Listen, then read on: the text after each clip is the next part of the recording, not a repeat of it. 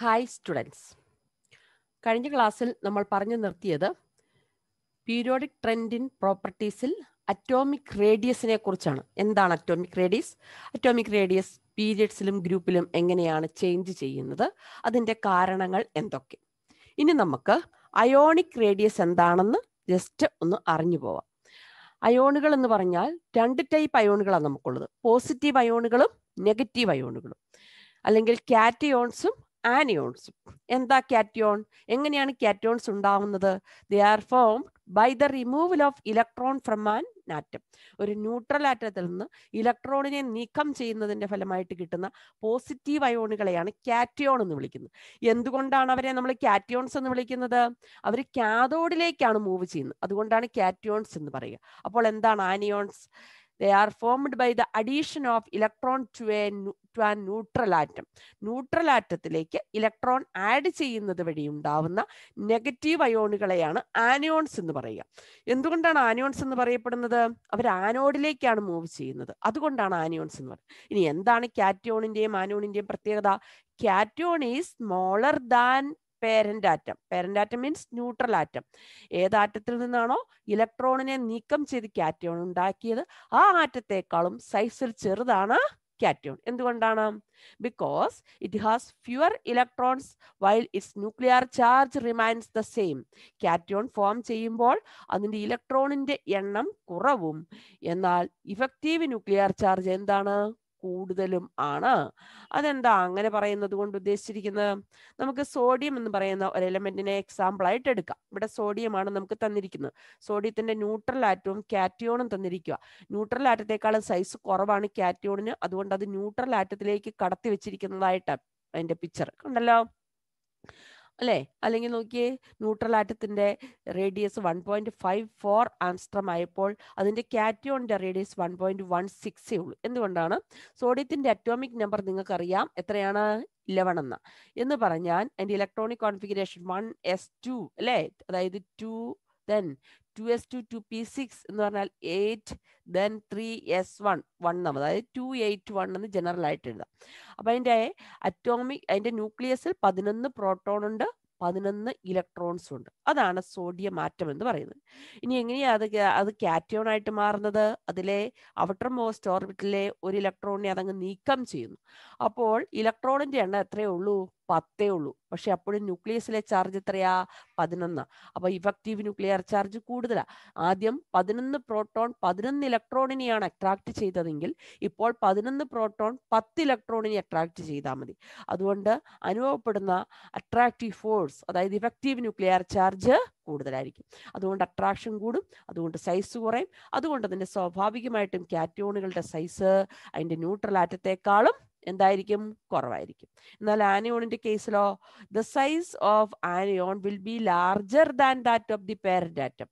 Parent ആറ്റത്തെക്കാളും size കൂടുതലാണ്. എന്തുകൊണ്ടാണ് ആനിയോണിന്റെ size parent ആറ്റത്തെക്കാളും കൂടുന്നത്? Because the addition of one or more electron would result in increased repulsion among the electrons and A decrease in effective nuclear charge. രണ്ട് കാരണങ്ങളുണ്ട്, നമുക്ക് നോക്കാം. Chlorine എടുക്കാം. ക്ലോറിന്റെ atomic number 17 ആണ്. അപ്പൊ അതിനകത്ത് 17 പ്രോട്ടോണും ഉണ്ട്, 17 ഇലക്ട്രോൺ ഉണ്ട്. അപ്പൊ ഇലക്ട്രോണിക് കോൺഫിഗറേഷൻ എങ്ങനെ വരും? 2 8 പിന്നെ എന്താ വരുന്നത്? 7 അല്ലേ? 287 എന്നാണ് ഏതിന്റെ ഇലക്ട്രോണിക് കോൺഫിഗറേഷൻ വരുന്നത്?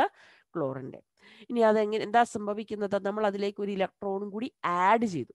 ഇലക്ട്രോൺ ആഡ് ചെയ്തപ്പോൾ ഇലക്ട്രോണിന്റെ ഇലക്ട്രോണിക് കോൺഫിഗറേഷൻ എങ്ങനെയാവും? 288. അതായത് എത്ര വരുന്നുണ്ട്? 18 ഇലക്ട്രോൺ ഉണ്ട്. പക്ഷെ ന്യൂക്ലിയസിലെ ചാർജ് എത്രയാ? 17. ആദ്യം 17 പേര് അട്രാക്ട് ചെയ്തപ്പോൾ ഇപ്പോൾ 17 പേര് എത്ര പേരെ അട്രാക്ട് ചെയ്യണം? 18. പിന്നെ ഇലക്ട്രോൺ എങ്ങോട്ട് ആഡ് ചെയ്തത്? ഏത് ഓർബിറ്റിലേക്കാ? അതിന്റെ 3p ഓർബിറ്റിലേക്കാ. ആദ്യം 7 ഇലക്ട്രോണുകൾ അവരുടെ മാക്സിമം ഡിസ്റ്റൻസിൽ അറേഞ്ച് ചെയ്ത് നിൽക്കുമായിരുന്നു അല്ലേ? അവർക്കിടയിലുള്ള ഡിസ്റ്റൻസ് ഒക്കെ അഡ്ജസ്റ്റ് ചെയ്ത് നിൽക്കുമായിരുന്നു. അങ്ങനെ നിന്നിടത്തേക്കാണ് എന്ത് സംഭവിച്ചത്? 8ാമതൊരു ഇലക്ട്രോൺ കയറി വന്നത്. വരുന്ന ഇലക്ട്രോൺ അല്ലേ? എല്ലാവർക്കും നെഗറ്റീവ് ചാർജ് അല്ലേ? ഒരേ ചാർജുകൾ തമ്മിൽ റിപ്പൽഷൻ ഇല്ലേ? അപ്പൊ എന്ത് ചെയ്യും? ആ ആളെയും കൂടി അഡ്ജസ്റ്റ് ചെയ്യണം. ഇവര് കുറേശ്ശെ അടുക്കണം. അപ്പൊ അവർക്കിടയിലെ ഡിസ്റ്റൻസ് കുറയും. അതുകൊണ്ട് റിപ്പൽഷൻ കൂടും. ഒന്ന്, റിപ്പൽഷൻ കൂടുന്നു. രണ്ടാമതോ, ഇഫക്റ്റീവ് ന്യൂക്ലിയർ ചാർജ് കുറഞ്ഞു. കാരണം ആദ്യം 17 പ്രോട്ടോൺ 17 ഇലക്ട്രോണിനെയാണ് ക്ലോറിന്റെ കേസിൽ അട്രാക്ട് ചെയ്തതെങ്കിൽ ഇപ്പോൾ 17 പ്രോട്ടോൺ 18 ഇലക്ട്രോണിനെ അട്രാക്ട് ചെയ്യണം. അപ്പോൾ ഇഫക്റ്റീവ് ന്യൂക്ലിയർ ചാർജ് കുറയുന്നു. അതായത് വാലൻസ് ഷെല്ലിൽ അനുഭവപ്പെടുന്ന അട്രാക്ഷൻ കുറയുന്നു. അതുകൊണ്ട് എന്ത് സംഭവിക്കും? സൈസ് കൂടും. അതാണ് കാണിച്ചിരിക്കുന്ന ക്ലോറിന്റെ ന്യൂട്രൽ ആറ്റമാണിത്. അതിന്റെ ആനിയോൺ, ഇലക്ട്രോൺ ആഡ് ചെയ്ത് കിട്ടിയ ആനിയോണിന്റെ ആണ് റെപ്രസെന്റ് ചെയ്തിരിക്കുന്നത്. അതിനെന്താ സംഭവിക്കുന്ന? ആനിയോണിനുള്ളിലേക്ക് ന്യൂട്രൽ ആറ്റമായി കയറി വരുന്നത്.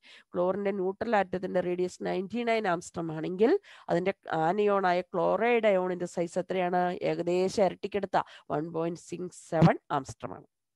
സ്ഥിരം ചോദിക്കുന്ന ഒരു ഷോർട്ട് ക്വസ്റ്റ്യൻ ആണ്, പഠിച്ചിരിക്കണം. ഇനി എന്താണ് ഐസോ ഇലക്ട്രോണിക് സ്പീഷീസ് എന്ന് നോക്കാം. Atoms and ions which contain same number of electrons. Atom ആയാലും അയോൺ ആയാലും ഇലക്ട്രോണുകളുടെ എണ്ണം ഒരുപോലെ വരുന്ന എല്ലാവരെയും നമ്മൾ ഐസോ ഇലക്ട്രോണിക് സ്പീഷീസ് എന്നാണ് വിളിക്കുക. എക്സാമ്പിൾ ആണ് O2-. ഓക്സിജൻ അറ്റോമിക് നമ്പർ 8 ആയതുകൊണ്ട് അതിന്റെ ഇലക്ട്രോണുകളുടെ എണ്ണം 8. എന്നാൽ 2- എന്ന് പറയുമ്പോൾ 2 ഇലക്ട്രോണും കൂടി ആഡ് ചെയ്തു. അങ്ങനെ ഇപ്പോൾ ഇലക്ട്രോണിന്റെ എണ്ണം എത്രയായി? 10. Fluorine F-.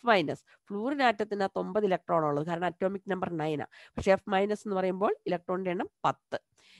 Na-യുടെ അറ്റോമിക് നമ്പർ 11, അതുകൊണ്ട് 11 ഇലക്ട്രോണാണ് വേണ്ടത്. പക്ഷെ Na+ എന്ന് പറയുമ്പോൾ 1 ഇലക്ട്രോണിനെ നഷ്ടപ്പെടുത്തും, അപ്പോൾ 10 ഇലക്ട്രോണേ ഉള്ളൂ. Mg-യുടെ അറ്റോമിക് നമ്പർ 12, അതുകൊണ്ട് അതിന്റെ ഇലക്ട്രോണിന്റെ എണ്ണം 12. പക്ഷെ Mg2+ ആകുമ്പോൾ ഇലക്ട്രോണിന്റെ എണ്ണം 10. അപ്പോൾ ഇവിടെ റെപ്രസെന്റ് ചെയ്തിരിക്കുന്നു O2-, F-, Na+, Mg2+. എല്ലാവരിലും ഇലക്ട്രോണുകളുടെ എണ്ണം ഒരുപോലെ 10 ആണ്. അതുകൊണ്ട് ഇവരെല്ലാം ആരാണ്? ഐസോ electronic species.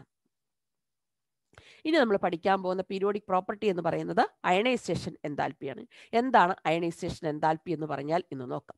Energy required to remove an electron from an isolated gaseous atom in its ground state.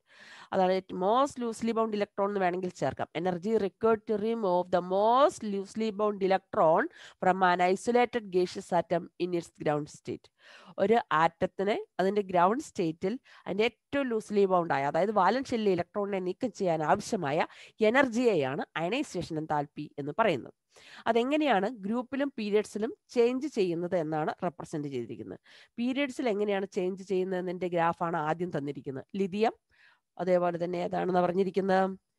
Beryllium, boron, carbon, nitrogen, oxygen, fluorine, neon. Second പീരീഡിലെ എലമെന്റുകളാണ്. General ആയിട്ട് പറയുമ്പോൾ ലിഥിയത്തിൽ നിന്ന് നിയോണിലേക്ക് അയണൈസേഷൻ എൻതാൽപ്പി എന്ത് ചെയ്യുക? ഇൻക്രീസ് ചെയ്യുക. ചെറിയ എക്സെപ്ഷൻ ഒക്കെ ഉണ്ട്, അതിന്റെ കാരണം നമുക്ക് പിന്നെ നോക്കാം. അതിനർത്ഥം പീരിയഡ്സിൽ എന്താ സംഭവിക്കുന്നത്? ലെഫ്റ്റിൽ നിന്ന് റൈറ്റിലേക്ക് പോകുമ്പോൾ അയണൈസേഷൻ എൻതാൽപ്പി ഇൻക്രീസ് ചെയ്യുന്നു. അതാണ് ജനറൽ ട്രെൻഡ്. ഗ്രൂപ്പിലോ? ഫസ്റ്റ് ഗ്രൂപ്പ് എടുക്കാം. ഫസ്റ്റ് ഗ്രൂപ്പിലെ എലമെന്റുകളാണ് ലിഥിയം, അതിന് താഴെ സോഡിയം, ദെൻ അതിന് താഴെ വരുന്നതാണ് ഏത്? പൊട്ടാസ്യം ആണ് വരേണ്ടത്. റുബീഡിയം, സീസിയം തുടങ്ങിയ. അതെന്താ സംഭവിക്കുന്നത്? ഗ്രൂപ്പിൽ താഴേക്ക് പോകും തോറും അയണൈസേഷൻ എൻതാൽപ്പി എന്ത് ചെയ്യുക? കുറഞ്ഞു വരികയാണ്. അതായത് ഗ്രൂപ്പിൽ അയണൈസേഷൻ എൻതാൽപ്പി കുറയുന്നു. എന്തുകൊണ്ടാണ് അയണൈസേഷൻ എൻതാൽപ്പി പീരിയഡ്സിൽ ഇൻക്രീസ് ചെയ്യുന്നത്? പീരിയഡ്സിൽ എന്താ സംഭവിക്കുന്നത്? ലെഫ്റ്റിൽ നിന്ന് റൈറ്റിലേക്ക് പോകുമ്പോൾ നമ്മൾ കണ്ടു കഴിഞ്ഞതാണ്. എന്ത് സംഭവിക്കും? അതിന്റെ സൈസ് കുറയും, അല്ലെ? റേഡിയസ് കുറയുക എന്ന് പറഞ്ഞാൽ സൈസ് കുറയും. അതുകൊണ്ട് വാലൻസ് ഷെല്ലിലേക്കുള്ള അട്രാക്ഷൻ എന്ത് ചെയ്യും?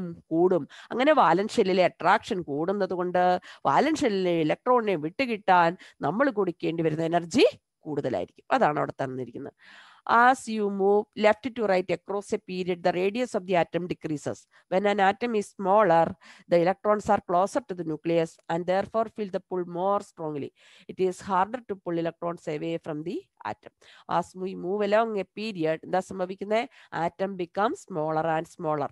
When an atom is smaller, the electrons are closer to the nucleus and therefore feel the pull more strongly.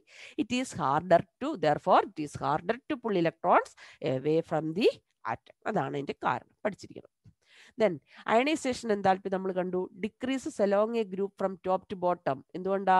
അതിന്റെ കാരണങ്ങൾ 3 എണ്ണമാണ്. ഒന്ന്, atomic size. With the increase in atomic size, as we move along A group, the atomic number increases, the atomic size also increases.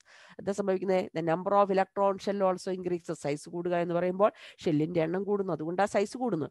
Therefore, forces that binds the electrons with the nucleus decreases. അപ്പൊ nucleus എന്നുള്ള ദൂരം കൂടുക, അതുകൊണ്ട് അതിനെ attract ചെയ്യാനുള്ള force കുറയുന്നു. അതുകൊണ്ട് വേഗത്തിൽ ഇലക്ട്രോണിനെ വിട്ടുകിട്ടും. ആ കാരണത്താൽ അയണൈസേഷൻ എന്താൽപ്പി എന്ത് ചെയ്യും? കുറയും. രണ്ടാമത് എന്താണെന്നാ പറഞ്ഞിരിക്കുന്നത്? സ്ക്രീനിങ് അല്ലെങ്കിൽ ഷീൽഡിങ് ഇഫക്റ്റ് ആണ് രണ്ടാമത് പറഞ്ഞിരിക്കുന്ന കാരണം. നമുക്ക് നോക്കാം. സ്ക്രീനിങ് ഓർ ഏതാണ്? Shielding effect. സ്ക്രീനിങ് അല്ലെങ്കിൽ ഷീൽഡിങ് ഇഫക്റ്റ് എങ്ങനെയാ? Of Inter shell electron. വാലൻ ഷെല്ലിനും ന്യൂക്ലിയസിനും ഇടയ്ക്കുള്ള ഷെല്ലിലെ ഇലക്ട്രോണുകൾ സ്ക്രീൻ അല്ലെങ്കിൽ ഷീൽഡ് ആയിട്ട് ആക്ട് ചെയ്യും അല്ലേ? അപ്പം ഗ്രൂപ്പിൽ താഴേക്ക് പോകും തോറും ആ atomic number increases, the number of shell also increases. അതുകൊണ്ട് എന്താ? With the addition of new shells the number of inner electron shells which shield the വാലൻ shell electrons increases. അപ്പം താഴേക്ക് പോകുമ്പോൾ ഷെല്ലിന്റെ എണ്ണം കൂടുക. അപ്പം വാലൻ ഷെല്ലിനും ന്യൂക്ലിയസിനും ഇടയ്ക്കുള്ള സ്ക്രീനായിട്ട് ആക്ട് ചെയ്ത ഷെല്ലുകളുടെ എണ്ണം കൂടുന്നു. അതുകൊണ്ട് സ്ക്രീനിങ് ഇഫക്റ്റ് അല്ലെങ്കിൽ ഷീൽഡിങ് ഇഫക്റ്റ് കൂടുന്നു. അതായത് ന്യൂക്ലിയസിലെ പവർ വാലൻ ഷെല്ലിലേക്ക് എത്തുന്നത് തടയുന്നത് കൂടുന്നു. As A result force of attraction എന്ത് ചെയ്യുക? ന്യൂക്ലിയസിൽ നിന്ന് വാലൻ ഷെല്ലിലേക്കുള്ളത് കുറയും. അതുകൊണ്ട് വേഗത്തിൽ ഇലക്ട്രോണിനെ വിട്ടുകിട്ടും. അല്ലെങ്കിൽ അയണൈസേഷൻ എന്താൽപ്പി എന്ത് സംഭവിക്കും? കുറയും. മൂന്നാമത്തതാണ് nuclear charge. On moving from top two bottom down in A group the nuclear charge increases അല്ലേ? നമുക്കറിയാം ലിഥിയത്തിന്റെ അറ്റോമിക് നമ്പർ എന്ന് പറയുന്നത് 3. അപ്പം ന്യൂക്ലിയസിന്റെ ചാർജ് 3 ഉള്ളൂ. സോഡിയത്തിന്റെ അതിന്റെ തൊട്ട് താഴെ സോഡിയം വരുമ്പോൾ 11. അപ്പം ന്യൂക്ലിയസിന്റെ ചാർജ് 11.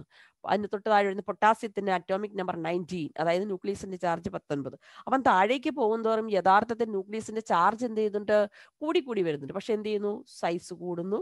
അതുകൂടാതെ എന്ത് സംഭവിക്കുന്നു? സ്ക്രീനിങ് അല്ലെങ്കിൽ ഷീൽഡിങ് ഇഫക്റ്റ് കൂടുന്നു. ഈ രണ്ടെണ്ണത്തിന്റെ ഇഫക്റ്റ് ഏതിനേക്കാളും കൂടുതലാ? ന്യൂക്ലിയസിന്റെ ചാർജിനേക്കാളും കൂടിയ ചാർജിനേക്കാളും കൂടുതലാ. അല്ലെങ്കിൽ ന്യൂക്ലിയർ ചാർജിന്റെ കൂടുതലുള്ള ഇഫക്റ്റ് എന്ത് ചെയ്യുക? അതിനെ ഈ ഷീൽഡിങ് ഇഫക്റ്റും അതേപോലെ തന്നെ ഏതും അതിന്റെ സൈസ് കൂടുന്നത് എന്ത് ചെയ്യുക? ഇല്ലാതാക്കുന്നു. On moving from top to down in a group, the nuclear charge increases. The effect of increased atomic size and the shielding effect is much more significant. ഇവർ രണ്ടുപേരും അതിനേക്കാളും കൂടുതൽ ഏതിനേക്കാളും സിഗ്നിഫിക്കന്റ് ദാൻ ന്യൂക്ലിയർ ചാർജ്. അതുകൊണ്ട് എന്ത് സംഭവിക്കുക? Effective nuclear charge കുറയും. അതുകൊണ്ട് attraction കുറയും. അതുകൊണ്ട് ഇലക്ട്രോണെ വിട്ടുകിട്ടാൻ എളുപ്പ. The electron becomes less lightly held to the nucleus on moving down in the group. അതുകൊണ്ട് അയണൈസേഷൻ എന്താൽപ്പി ഗ്രൂപ്പിൽ എന്ത് ചെയ്തിരിക്കും? ഗ്രൂപ്പിൽ മുകളിൽ താഴേക്ക് കുറഞ്ഞിരിക്കും. പഠിച്ചിരിക്കണേ. ഇനി ഇതിന്റെ ചില എക്സെപ്ഷണൽ കേസ് നോക്കാം. The first ionization energy of boron is smaller than beryllium. എന്തുകൊണ്ടാണെന്നാണ് ചോദിച്ചിരിക്കുന്നത്. അതായത് നമുക്ക് ആദ്യം അതിന്റെ അറ്റോമിക് നമ്പർ നോക്കണം. ബെറിലിയം എന്ന് പറയുന്ന എലമെന്റിന്റെ ഇലക്ട്രോണിക് കോൺഫിഗറേഷൻ വന്നിരിക്കുന്നത് 1s2 2s2. Boron 1s2 2s2 2p1. ബെറിലിയത്തിലെ ഇലക്ട്രോണിനെ ഏത് ഓർബിറ്റിലാണ് നീക്കേണ്ടത്? 2s ഓർബിറ്റിൽ നിന്നാണെങ്കിൽ ബോറോണിൽ എവിടെ നിന്നാ? 2p. ഏതിനാ? ന്യൂക്ലിയസിലേക്കുള്ള അട്രാക്ഷൻ കൂടുതൽ അല്ലെങ്കിൽ പെനിട്രേറ്റിംഗ് പവർ കൂടുതൽ 2sനാണ് 2pയേക്കാൾ.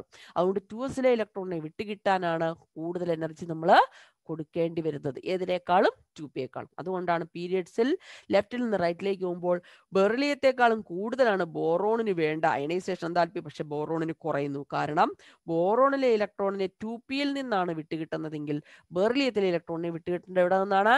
2sൽ നിന്നാണ്. അതാണ് അതിന്റെ കാരണം. ആ വ്യത്യാസമാണ് നമ്മൾ ആ ഗ്രാഫിൽ നമ്മൾ കണ്ടായിരുന്നു. കണ്ടോ? ബെറിലിയത്തെക്കാളും കൂടുതലാ ബോറോണിന് വരേണ്ടത്. പക്ഷെ ബോറോണിന് കുറവ്. എന്തുകൊണ്ടാ? ബെറിലിയത്തിലെ ഇലക്ട്രോൺ 2sൽ നിന്ന് പോകേണ്ടി വരുമ്പോൾ ബോറോണിലെ ഇലക്ട്രോൺ 2pയിൽ നിന്നാണ് പോകേണ്ടത്. എവിടെയാണ് ന്യൂക്ലിയസിൽ നിന്ന് കൂടുതൽ ദൂരത്തിലായിരിക്കുന്നത്? 2p.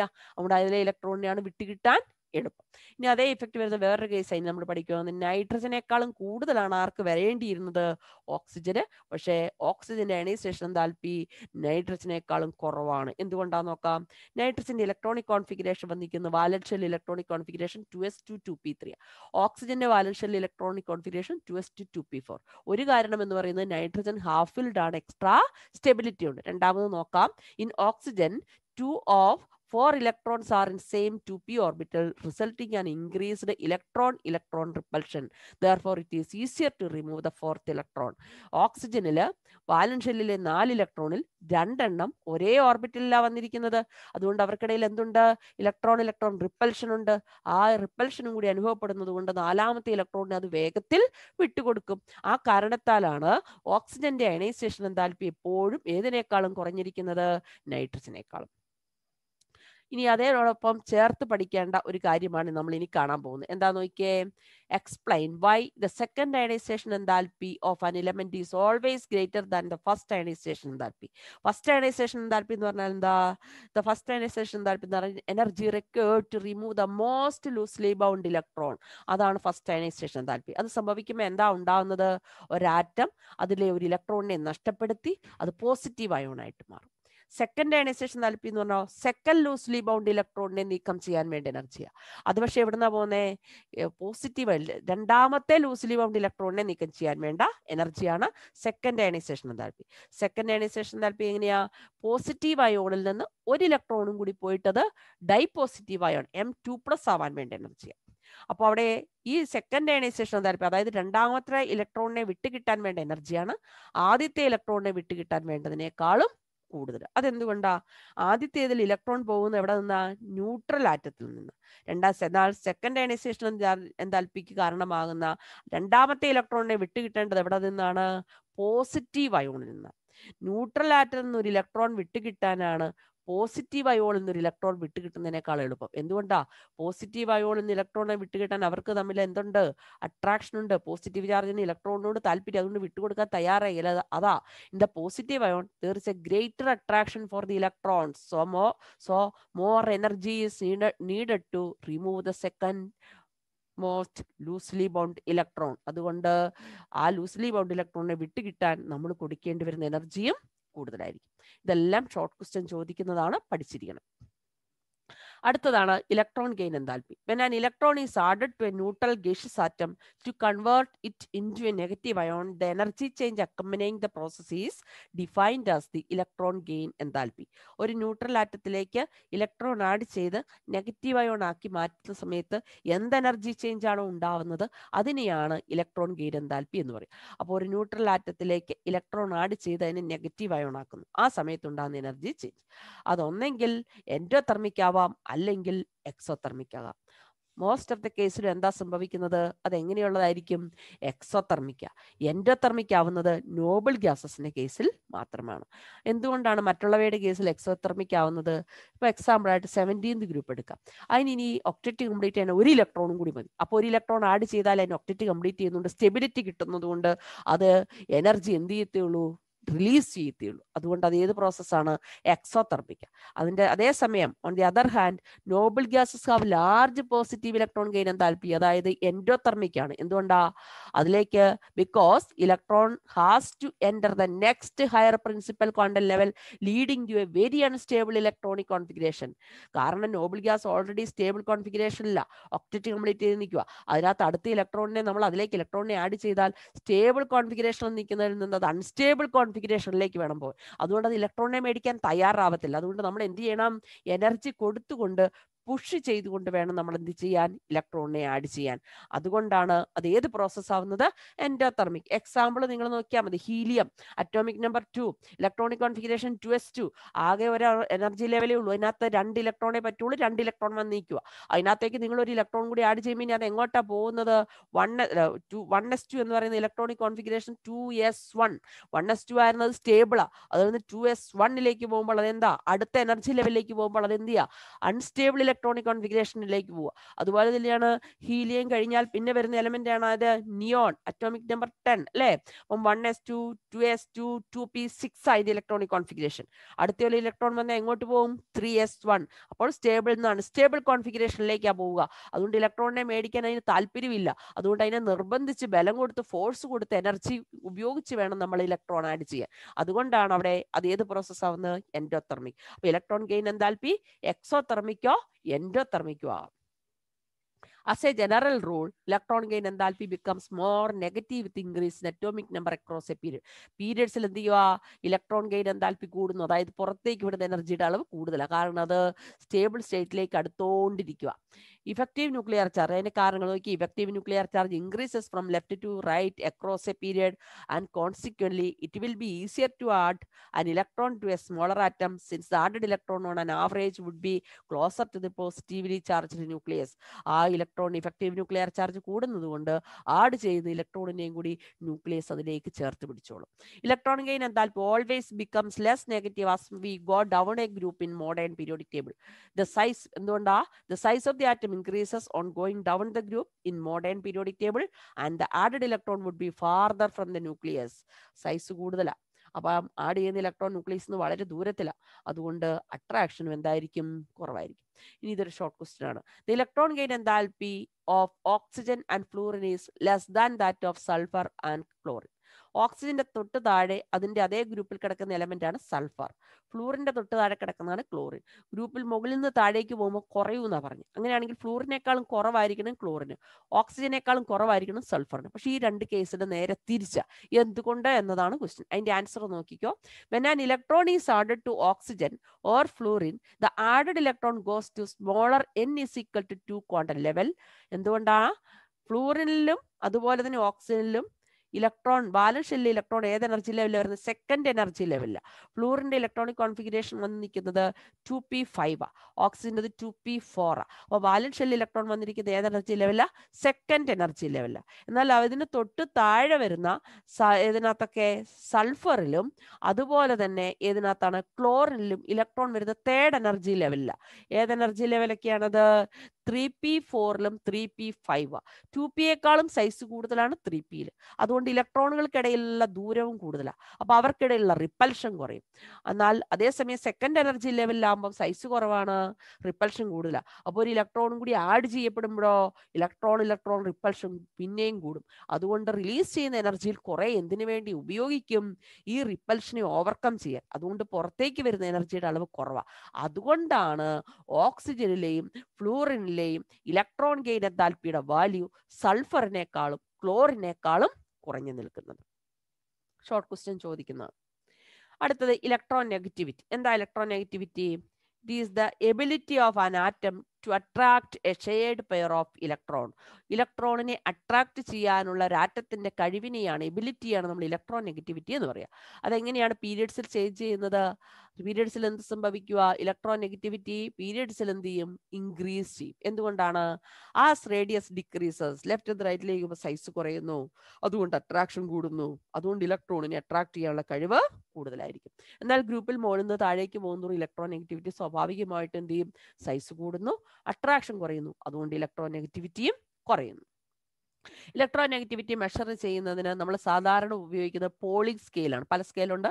ഏറ്റവും കൂടുതലായിട്ട് വ്യാപകമായിട്ട് ഉപയോഗിക്കുന്ന സ്കെയിൽ ഏതാണ്? പോളിംഗ് സ്കെയിലാണ്. ഇനി ഇലക്ട്രോൺ നെഗറ്റിവിറ്റിയുടെ ഡിഫറൻസ് നോക്കിയിട്ട് ഒരു കോമ്പൗണ്ട് അയോണിക് ആണോ അല്ലെങ്കിൽ കോവാലന്റ് ആണോ എന്ന് പറയാം. ബോണ്ടിങ്ങിൽ പങ്കെടുത്തിരിക്കുന്ന ഒരു കോമ്പൗണ്ടിൽ അല്ലെങ്കിൽ മോളിക്യൂളിലെ രണ്ട് ഇലമെന്റുകളുടെ ഇലക്ട്രോൺ നെഗറ്റിവിറ്റി ഡിഫറൻസ് 1.7ൽ കൂടുതലാണെങ്കിൽ അതിനകത്തെ ബോണ്ടിങ് അയോണിക് ബോണ്ടിങ് ആയിരിക്കും. 1.7ൽ താഴെയാണെങ്കിൽ അത് ഏതായിരിക്കും? കോവാലന്റ് ബോണ്ടിങ് ആയിരിക്കും. അതുതന്നെ 0യ്ക്കും 0.4നും ഇടയ്ക്കാണെങ്കിൽ നോൺ പോളാർ കോവാലന്റ് ബോണ്ടും 0.41 മുതൽ 1.69 വരെയാണെങ്കിൽ ഏതാണ്? Polar covalent ബോണ്ടുമാണ്. എന്താണ് പോളാർ കോവാലന്റ് ബോണ്ട്, എന്താണ് നോൺ പോളാർ കോവാലന്റ് ബോണ്ട് എന്ന് നമ്മൾ കെമിക്കൽ ബോണ്ടിങ്ങിൽ പഠിക്കുന്നതാണ് അടുത്ത ചാപ്റ്ററിൽ. അപ്പം ജനറൽ ആയിട്ട് നമ്മളിപ്പം പഠിച്ചിരിക്കുന്നതെല്ലാം ഗ്രാഫിക്കൽ റെപ്രസെന്റേഷൻ ആണ് ഈ തന്നിരിക്കുന്നത്. ഇപ്പം നമ്മൾ പഠിച്ച കാര്യങ്ങളെല്ലാം വന്നിട്ടുണ്ട്. ഓക്കെ, അതൊന്ന് നിങ്ങൾ നോക്കിക്കൊണ്ട്. ഇനി നമുക്ക് ഇതിനകത്ത് രണ്ട് കാര്യങ്ങൾ കൂടി പഠിക്കാനുള്ളൂ. ഒന്ന് അനോമലസ് ബിഹേവിയറും മറ്റൊന്ന് ഡയഗണൽ റിലേഷൻഷിപ്പും. അത് പീരിയോഡിക് ട്രെൻഡ് അല്ല, പീരിയോഡിക് ടേബിളിൽ നമ്മൾ കാണുന്ന രണ്ട് പ്രത്യേകതകളാണ്. ഒന്നാണ് ഡയഗണൽ റിലേഷൻഷിപ്പ്. നോക്കാം. സെക്കൻഡ് പീരീഡിലെ എലമെന്റ് ആണ് എല്ലാ ഗ്രൂപ്പിലെ ആദ്യത്തെ എലമെന്റ്. നോക്കാം, സെക്കൻഡ് പീരീഡിലെ എലമെന്റ് ആയ ഫസ്റ്റ് ഗ്രൂപ്പിലെ എലമെന്റ് ആയ ആദ്യത്തെ എലമെന്റ് ആയ ലിഥിയത്തിന് തൊട്ടടുത്ത സെക്കൻഡ് ഗ്രൂപ്പിലെ രണ്ടാമത്തെ എലമെന്റായ മഗ്നീഷ്യത്തിനോടാണ് പ്രോപ്പർട്ടീസിൽ കൂടുതൽ സാദൃശ്യം, അതിനേക്കാളും ഗ്രൂപ്പിൽ കിടക്കുന്നവരെക്കാളും. അതേപോലെ തന്നെയാണ് ബെറിലിയത്തിന് തൊട്ടടുത്ത 13th ഗ്രൂപ്പിലെ അലുമിനിയത്തിനോടാണ് സാദൃശ്യം. ബോറോണിന് 14th ഗ്രൂപ്പിലെ സിലിക്കണിനോടാണ് സാദൃശ്യം. ഡയഗണൽ ആയിട്ട് വരുന്നവർ തമ്മിൽ സാദൃശ്യമുണ്ട്. അതുകൊണ്ടാണ് ഡയഗണൽ റിലേഷൻഷിപ്പ് എന്ന്. അതെന്തുകൊണ്ടാണ്? ലെഫ്റ്റിൽ നിന്ന് റൈറ്റിലേക്ക് പോകുമ്പോൾ നിങ്ങൾക്കറിയാം സൈസ് കുറയുക. അപ്പൊ ലിഥിയത്തെക്കാളും സൈസ് കുറവാ ബെറിലിയത്തിന്. പക്ഷേ ഗ്രൂപ്പിൽ താഴേക്ക് വരുമ്പോൾ സൈസ് കൂടും. അപ്പം ബെറിലിയത്തെക്കാളും സൈസ് കൂടുതലാണ് മഗ്നീഷ്യത്തിന്. അങ്ങനെ വരുമ്പോൾ ലിഥിയത്തിന്റെ മഗ്നീഷ്യത്തിന്റെ സൈസ് ഏകദേശം ഒരുപോലെ വരും. ബെറിലിയത്തിന്റെ അലുമിനിയത്തിന്റെ സൈസ് ഒരുപോലെ വരും. ബോറോണിന്റെ സിലിക്കണിന്റെ സൈസ് ഒരുപോലെ വരും. അതുകൊണ്ട് അവരുടെ കെമിക്കൽ പ്രോപ്പർട്ടീസ് എന്ത് ചെയ്യുക? ഒരുപോലെ വരും. അതിനാണ് ഏത് പേര് പറയുന്നത്? Diagonal relationship. എന്താണ് ഡയഗണൽ റിലേഷൻഷിപ്പ് എന്ന് പറയുന്നത്? The properties of first element is similar to the properties of second element in the adjacent group. അതിനാണ് ഏത് പേര് പറയുന്നത്? Diagonal relationship. ഇവിടെ കണ്ടിട്ടുണ്ട്, an element in the periodic table shows similarity of properties with another element of next group and next period diagonally. ഇങ്ങനെ പറയുന്നതിനേക്കാൾ എളുപ്പം എനിക്ക് തോന്നുന്നു ഇപ്പൊ പറഞ്ഞതുപോലെ പറയുന്നതായിരിക്കും. എന്താ പറയേണ്ടത്? The properties of first element in each group shows similarity with the properties of second element of the adjacent group. അതിനെയാണ് ഏത് പേര് പറയുന്നത്? Diagonal relationship. എന്തുകൊണ്ടാ? Due to same size, ionisation energy, size similar ആകുമ്പോൾ അയണൈസേഷൻ എന്താൽപ്പി, ഇലക്ട്രോൺ നെഗറ്റിവിറ്റിയും ഇലക്ട്രോൺ ഗെയിൻ എന്താൽപ്പിയും ഒക്കെ എന്തായിരിക്കും? Similar ആയിരിക്കും. അതുകൊണ്ടാണ് ഡയഗണൽ റിലേഷൻഷിപ്പ് ഉണ്ടാകുന്നത്. ഇനി അനോമലസ് പ്രോപ്പർട്ടി എന്ന് പറയാൻ എന്താണെന്ന്. അനോമലസ് പ്രോപ്പർട്ടി ഡെഫിനിഷൻ ആണ് ആദ്യം കിടക്കുന്നത്. The first element of each group show some difference from the rest of their group in some properties. അതിനാണ് ഇതിവർ പറയുന്ന അനോമലസ് പ്രോപ്പർട്ടീസ്. വാലൻസി, റിയാക്ടിവിറ്റി പോലെയുള്ള ചില പ്രോപ്പർട്ടീസിൽ എല്ലാ ഗ്രൂപ്പിലെ ഫസ്റ്റ് എലമെന്റ് ഗ്രൂപ്പിലെ മറ്റുള്ളവരിൽ നിന്ന് എന്തായിരിക്കും? വ്യത്യാസമാണ്. അതിനാണ് ഏത് പേര് പറയുന്നത്? Anomalous property. എന്തുകൊണ്ടാണ് വ്യത്യാസമായിരിക്കുന്നത്? their anomalous behavior is attributed to their small size, high ionization enthalpy, high electron negativity, അതുപോലെ തന്നെ non availability of D orbital. എന്തുകൊണ്ടാണ്? ഗ്രൂപ്പിലെ ആദ്യത്തെ എലിമെന്റിന്റെ സൈസ് ഗ്രൂപ്പിൽ മറ്റുള്ളവരെക്കാളും വളരെ എന്തായിരിക്കും? കുറവായിരിക്കും. അതുപോലെ തന്നെ എന്താണ്? അയണൈസേഷൻ താല്പര്യയുടെ വാല്യൂ വളരെ കൂടുതലാണ്. ഇലക്ട്രോൺ നെഗറ്റിവിറ്റിയുടെ വാല്യൂ വളരെ കൂടുതലാണ്. ഇലക്ട്രോൺ ഗെയിൻ എന്താല്പര്യയുടെ വാല്യൂ വളരെ കൂടുതലാണ്. ഇതിലെല്ലാം പ്രധാനമായിട്ട് വരുന്നത് എന്താണെന്നാ പറഞ്ഞിരിക്കുന്നത്? എല്ലാ ഗ്രൂപ്പിലെയും ഫസ്റ്റ് എലിമെന്റിന് ഡി ഓർബിറ്റലില്ല. അതെന്തുകൊണ്ടാ? എല്ലാ ഗ്രൂപ്പിലെയും ഫസ്റ്റ് എലിമെന്റ് സെക്കൻഡ് പീരീഡിലാണ് കിടക്കുന്നത്. സെക്കൻഡ് എനർജി ലെവലാ സെക്കൻഡ് പീരീഡ് എന്ന് പറഞ്ഞാൽ. അവിടെ 2s 2p ഉള്ളൂ. അതിനുശേഷം താഴോട്ട് വരുന്ന എല്ലാവർക്കും ഏതുണ്ട്? ഡി ഓർബിറ്റലുണ്ട്. ഡി ഓർബിറ്റൽ വരുമ്പോൾ അതിന്റെ ബോണ്ടിങ്ങിന്റെ എണ്ണത്തിലും ഒക്കെ ഭയങ്കര വ്യത്യാസം വരും. അതുകൊണ്ട് പ്രോപ്പർട്ടീസ് ഒക്കെ വ്യത്യാസം വരും. അതുകൊണ്ടാണ് പ്രധാനമായിട്ടും എല്ലാ ഗ്രൂപ്പിലെയും ഫസ്റ്റ് എലിമെന്റിന്റെ പ്രോപ്പർട്ടി അതിനുശേഷം വരുന്ന മറ്റ് എലിമെന്റുകളിൽ നിന്ന് വ്യത്യാസമായിരിക്കും. അങ്ങനെ വ്യത്യാസമായിരിക്കുന്നതിനെയാണ് ഏത് പേര് പറയുന്ന? അനോമലസ് പ്രോപ്പർട്ടി എന്ന് പറയും. Okay, thank you.